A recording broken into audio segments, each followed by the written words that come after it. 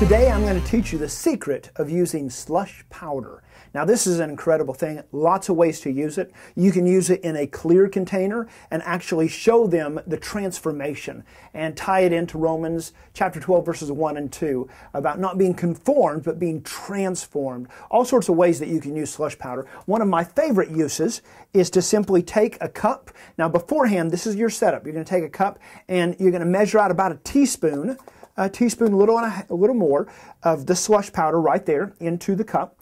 And then I usually take another cup and I just put it in like that. Now the reason I do that, a lot of times on stage there's things happening before you get up there. There's other things, people coming through. If this falls over, I want to make sure that the powder isn't going to spill out.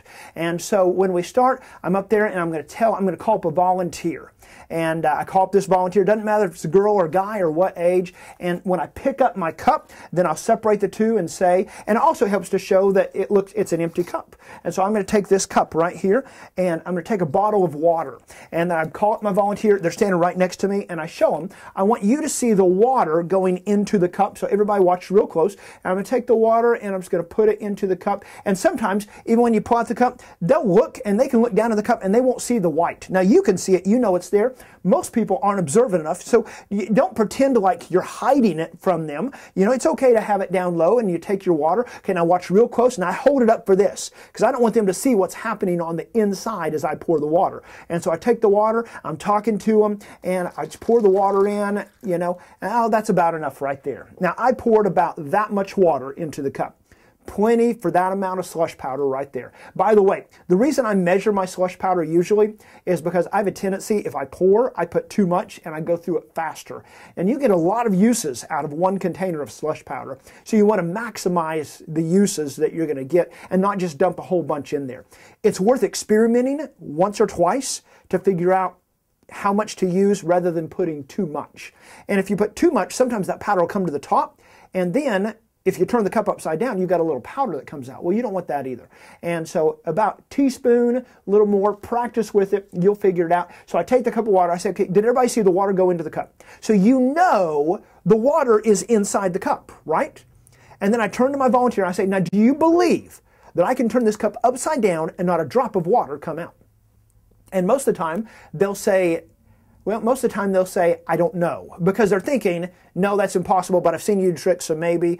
Sometimes with kids, yes, I believe that. Okay, well, great. So you believe I can turn upside down, no water come out. And sometimes I'll turn and say, okay, who else believes that? Just raise your hand. Okay, some of you do, some of you don't. That's fine, that's fine. Now, I want to show you the difference between believing and trusting. So I turn to my volunteer again, and I say, okay, so you believe that I can turn it upside down, not a drop of water come out.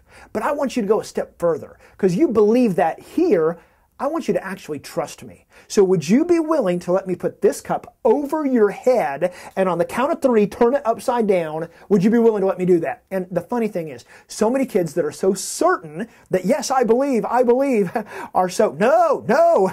And so you turn to everybody and say, okay, now I'm not picking on them, but they said they believed.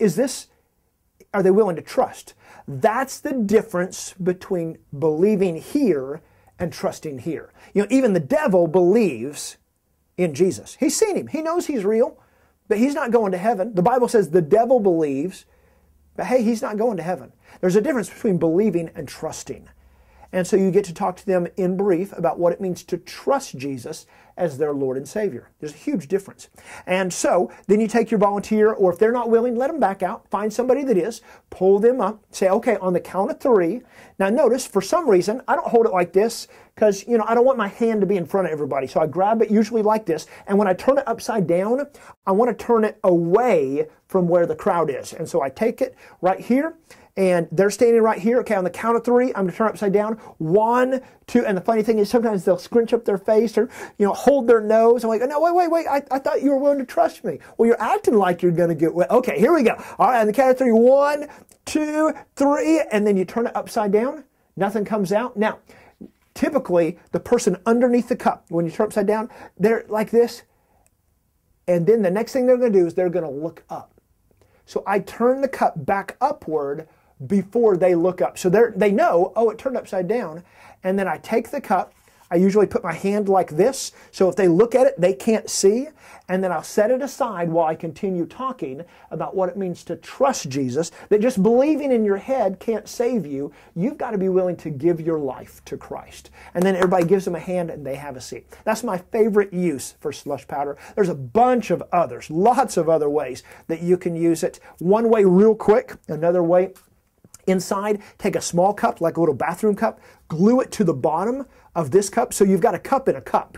And so what you want to do inside the little cup, you put some confetti there. And then the slush powder is on the outside. When you pour the water in, make sure it goes on the outside. And it's just going to form around that cup. And when you turn it upside down, water's not going to come out, confetti's going to come out. And that's another fun thing that you can do with slush powder as well. And so take it, use it, and tell people about Jesus.